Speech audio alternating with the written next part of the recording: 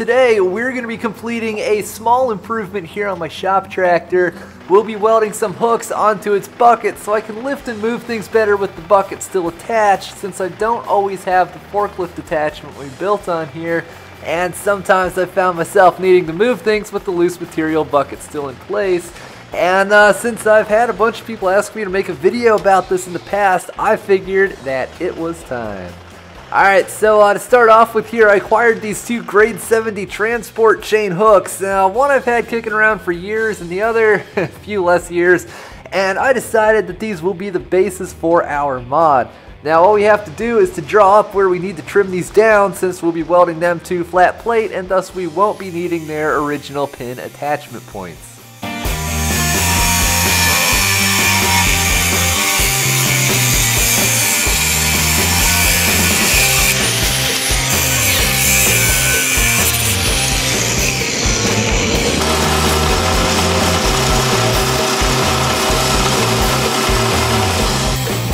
Now, one thing about working on anything with especially this gold colored plating on it is that you really do not want to breathe any of that stuff in. So the whole time I'm working on this here, I'll be wearing a suitable respirator, plus using our fume extractor, and also a couple of large fans as well.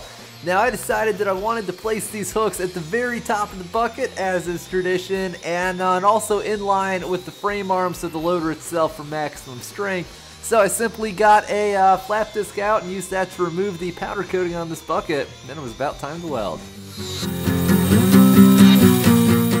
Now, most of y'all already know that in many cases, like for example what we're doing here, it's a really good idea to mount a plate between the surface of a piece of material and something that's going to be pulling really hard upon it, like obviously these hooks for us, or perhaps a D-ring for example, just because that way the hook pulls on a piece of thick 3/8 plate that we're adding on here, and that works to more evenly distribute force against the bucket itself, making it actually easier for the bucket to withstand a greater amount of force placed upon it.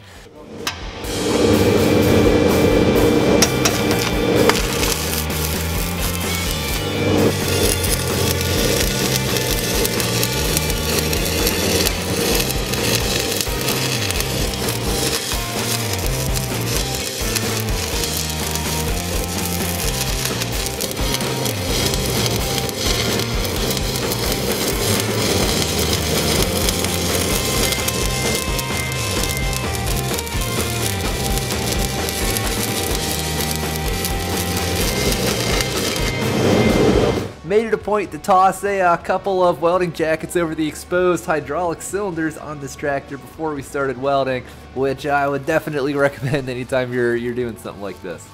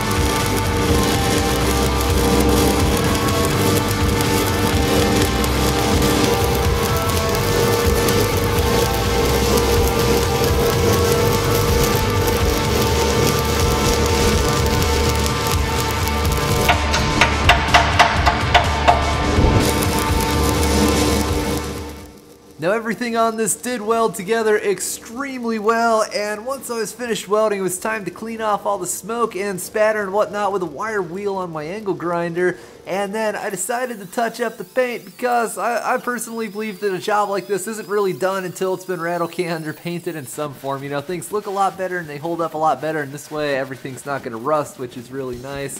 Now this will make our improvement look infinitely better, and I must say that I am extremely happy with how this turned out. Using only about 20 bucks of materials or so, we've given this loader bucket the ability to safely and easily lift quite a bit of weight. Now the front end loader on this tractor is rated to lift about 2,700 pounds or so, and for anything very serious like that, I would definitely reinstall the forklift attachment. But for now, if I have to move things in the 300 to 700 pound range, like the average sort of thing I do with this tractor. It's no longer a big ordeal to do with the bucket still attached, and even better yet, now if I'm moving loose material with the bucket or just random objects or whatever, I now have two super sturdy hooks to attach straps and whatnot to secure them in place. Now this is a simple project, but still a very enjoyable one. It's everything that I hoped it would be, and this is without a doubt one of the most common mods to anything with a front end loader that I've ever seen. Really hope you guys have enjoyed the video, and if you're gonna do this, do it solely at your own risk, and have fun, stay safe, and I'll see you next time.